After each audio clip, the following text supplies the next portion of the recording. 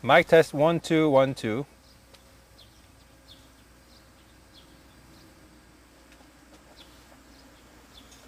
mic test 1. 갑자기 목이 마셨어. 목이 안 나와. 목이 부어하셔. 라이브하기 전에. 내가 이렇게 많이 먹었나?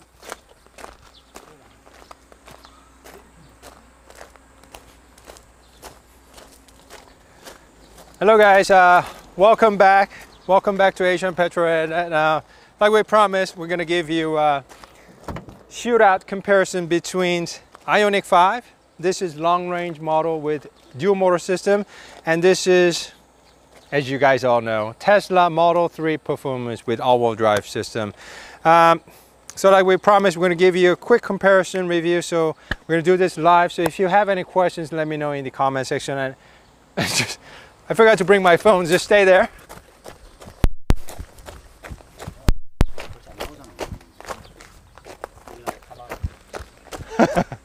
Yeah, so if you have any questions, let me know in the comment section. And we do give you the quickest Korean review, so if you love Korean cars, if you love electric cars, let me know in the comment section. And also subscribe and do hit the like button so you can support us. So specs first, this is Tesla Model 3 performance. Is able to provide about 340 kilowatts, 639 Newton meters of torque. This is actually a beast. It will do 0 to 60 in about roughly 3 seconds. To my right, we also have a IONIQ 5 long range model. And by the way, range 315 miles. So big advantage in terms of the range, but yeah, so IONIQ 5 dual motor system, long range with a 72.6 kilowatts of battery, but you guys gonna get it with 77.4 kilowatts battery. It's got dual motor system producing about 225 kilowatts, producing 605 Newton meters of torque. It will do 0 to 60 in about 5.2 seconds, around 5 seconds, and this has range of 269 miles. So in terms of the performance and range, it goes to Tesla Model 3. I know it's more fair to compare it to Tesla Model Y. You guys also asked in the comment section. Yes, this should be compared to Model Y, but we do not have it, unfortunately, and we have to return this car tomorrow. So before we do, I just quickly wanted to give you comparisons. But in terms of the design, let me know which one do you like better in the comment section. This you know, one thing I like and I don't like about Tesla is they all look the same. But it's not a bad design. If you see from far, it sort of looks like a frog Porsche design a little bit from here and there. And it's simple, definitely very simple. It also has a frunk up here. So, and this is one another big difference. You pull this way for the Tesla.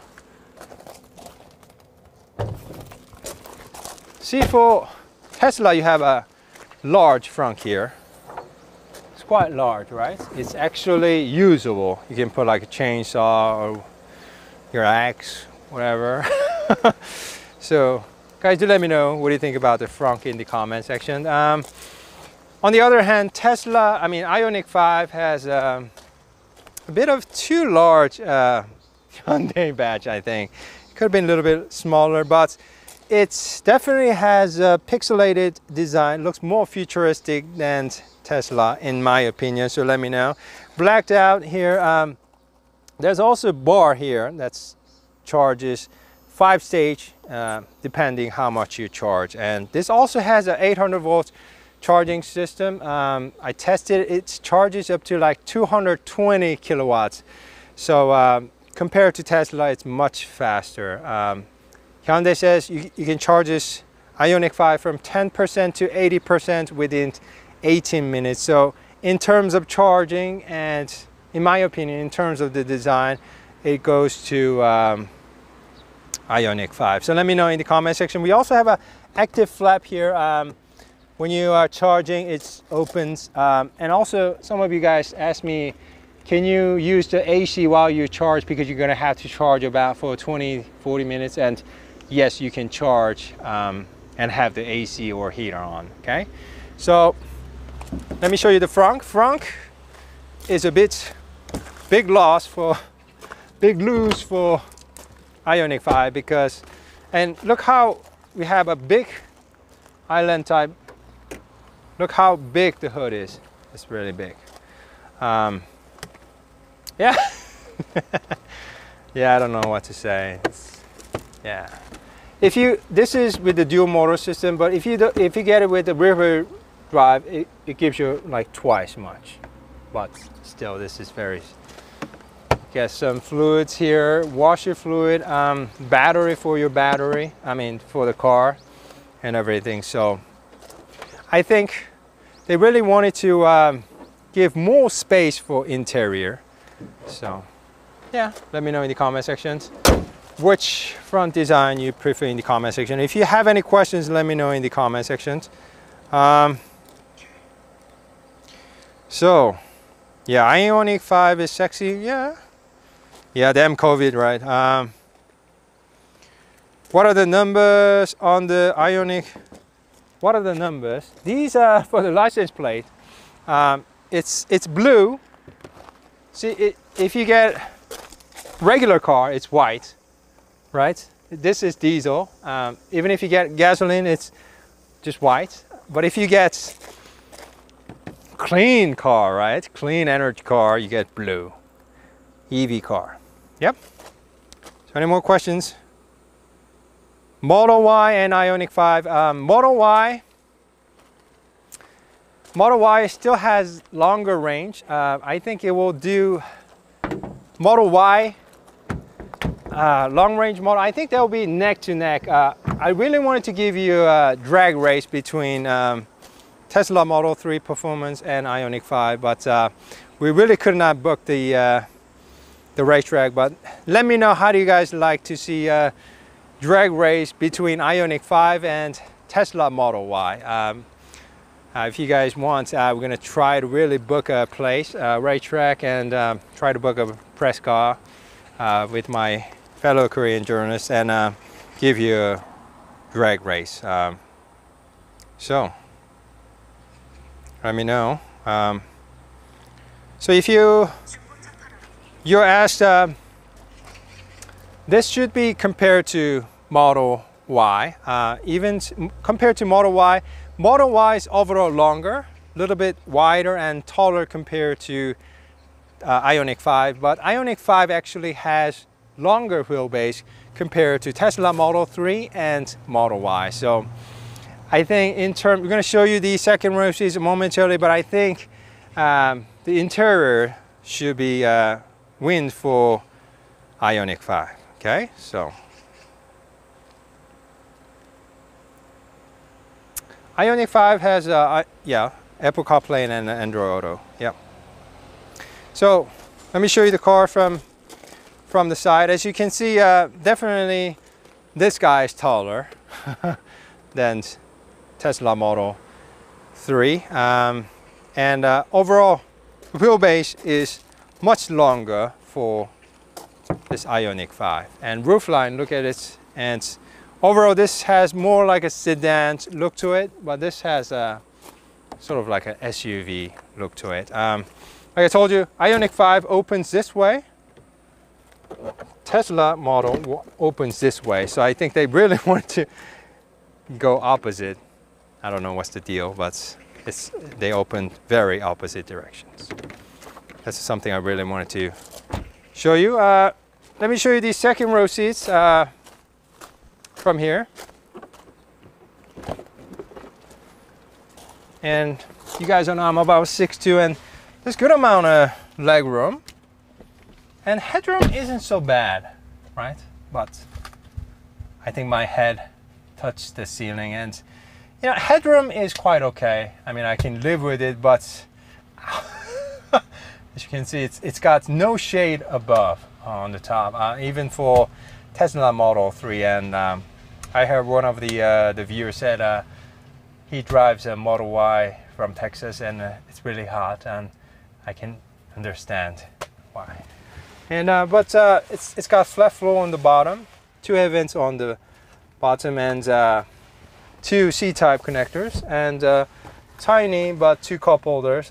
Really don't like to have the cup holder vertically like this because it gets in the way. So yeah, so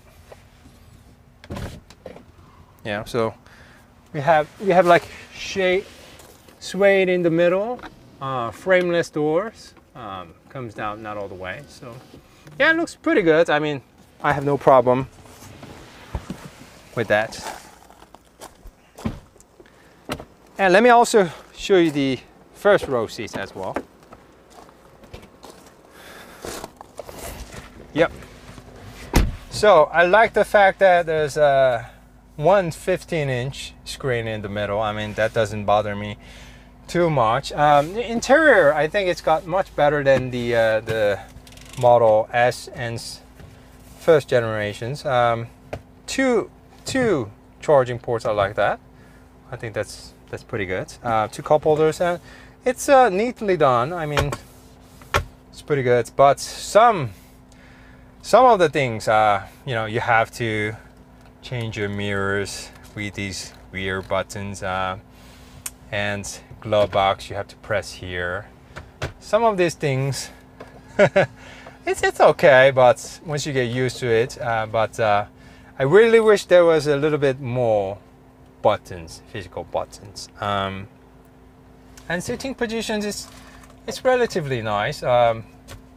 It's quite comfortable, but really wish there was shade on the top. So if you have any questions about the Tesla Model 3, let me know in the comment sections. Yes, Waymer 002, we're gonna also give you a Tesla Model Y, hopefully. Yeah, and hopefully give you a drag race too.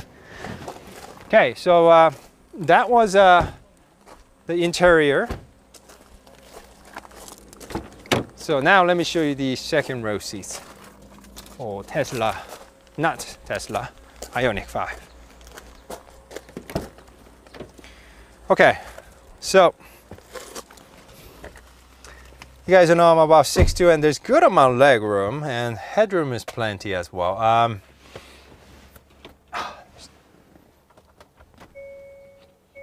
And look, there's a shade on the top, which is very nice. Air vents on the side, 2 USB charging ports, and like the fact that this actually moves up and down.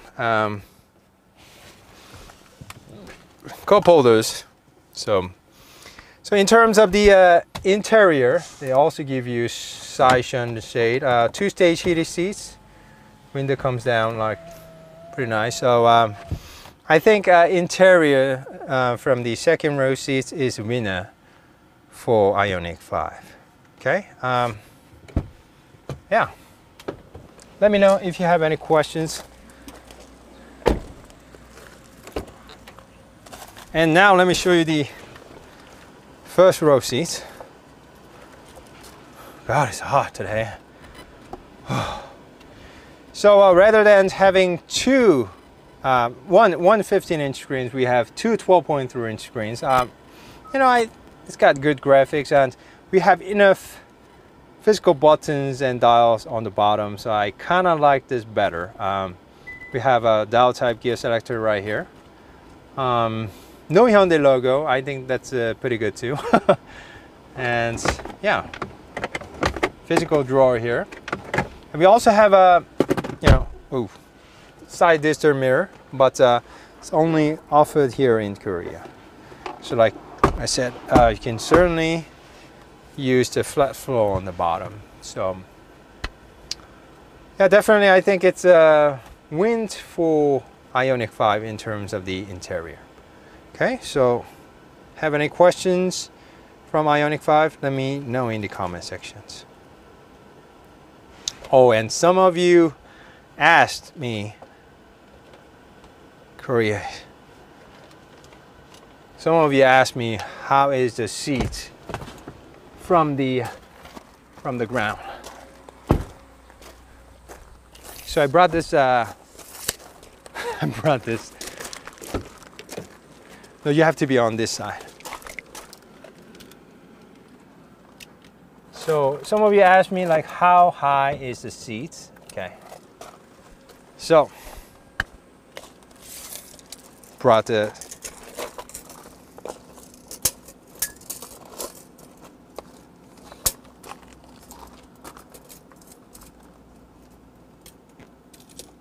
that's really hard. We need, okay. I'm gonna need this guy.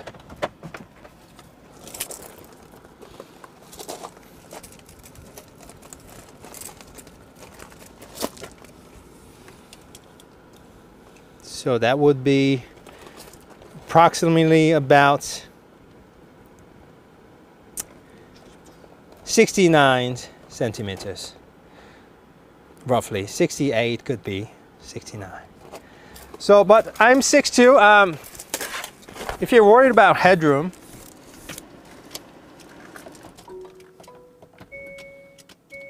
I mean, I'm 6'2". It's pretty good. Yeah. So, if you have any more questions, both cars do have large trunks. Because this is a performance, we have a carbon spoiler on the bottom. Tesla, dual motor system, clean on the bottom, and good usable trunk space for both of them, and big space on the bottom. And you can also fold the second row seats like this. So I would say, you know, this Tesla model is very versatile.